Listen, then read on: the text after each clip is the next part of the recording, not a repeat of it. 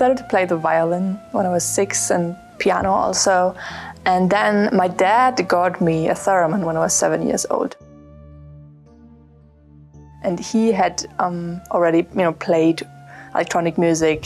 He had Moog synthesizers and a band, and so he thought it would be nice to include a theremin in his band. After he tried to play it, he realized, oh, it's a little bit difficult. You have to practice a theremin. So I was available, and I started to play the theremin.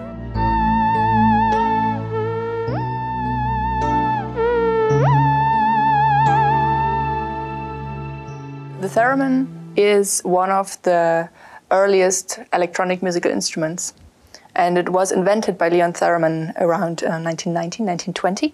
And it was back then the only instrument you play without touching anything. So it has 2 antennas which send out electromagnetic fields, and the player influences these fields with the hand or body.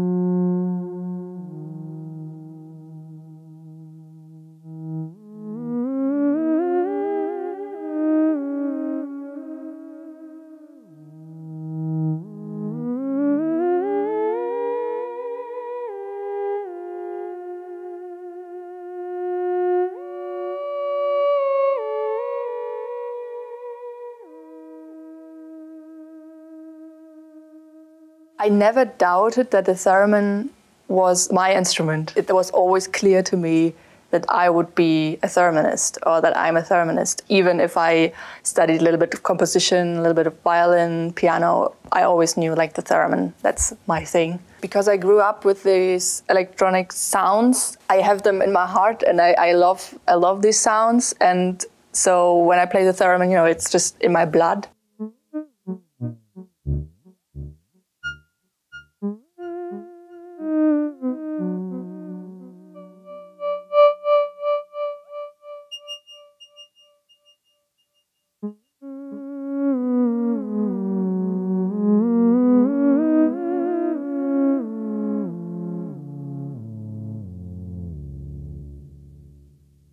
Many people who get the theremin at the first time and they play around with it, they see it as a gimmicky thing and a tool you can create cool effects with. And that's true, but you can also go much further and create not only melodies that we have heard too, but go really deep and explore the 3-dimensional space you have given in the instrument. You cannot just play in one direction, but you can play in all directions.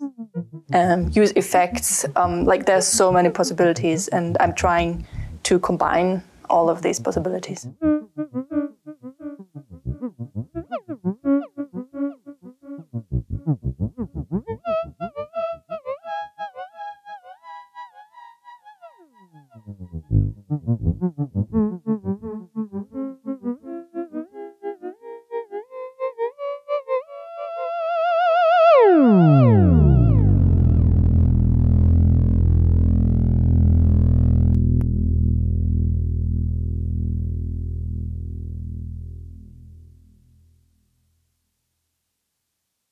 We bought a big Briar of 91A, and then went to a place in Germany where Bob Moog was, and we met him and chatted with him. I think I played something for him. I remember the room, and standing there with him and seeing the instrument, but that's all.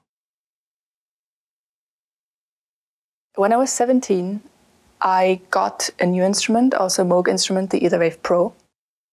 It changed a lot because suddenly we had a linear pitch field.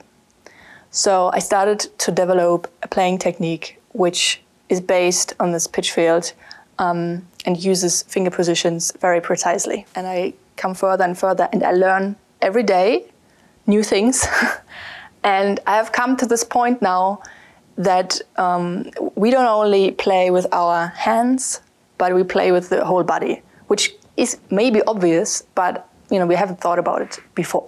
So when I play the theremin, I feel my whole body.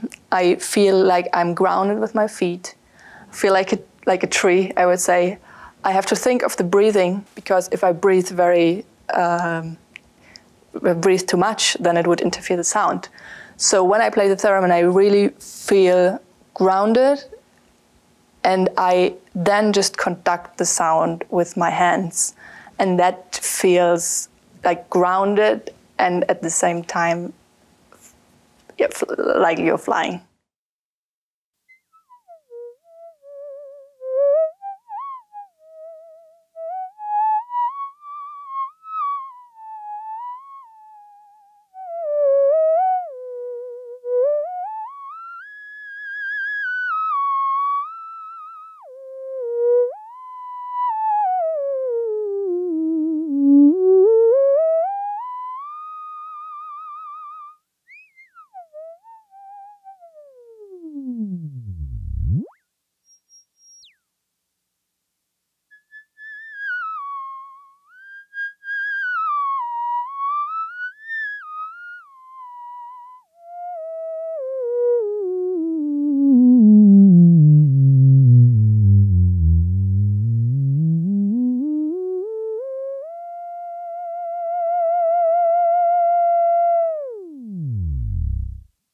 A lot of people compare the sound of the theremin to a voice, to a human voice or a violin sound.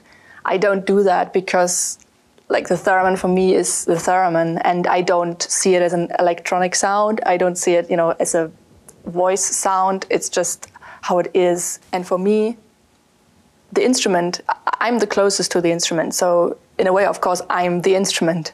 So I have to know myself very well, and I can hear directly through the speaker if I'm in the balance or if I'm in a rush or anything. So the theremin is kind of a mirror of myself.